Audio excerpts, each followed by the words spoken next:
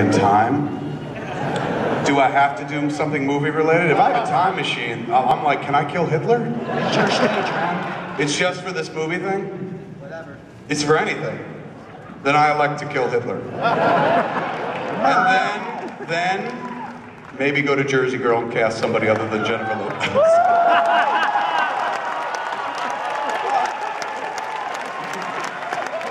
But Hitler first. Most important thing to history.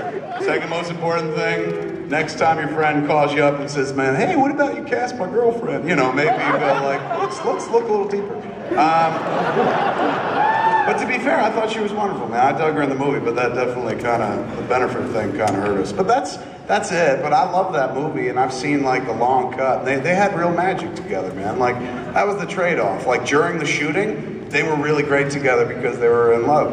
And then that relationship kind of affected like how the movie came out. And that's why like I wanted to get away from shit like that. Like giving a shit about the box office and who cares? Like we were there to tell the story, and what happened later on, like we couldn't affect that one way or another. What was I supposed to do? Go back and tell him like don't fucking fall in love and shit. So I don't know, he had that happen. They seem happy together, and even though the movie didn't do as well as it could have, I feel like that was a real nice period for them in both of their lives and stuff.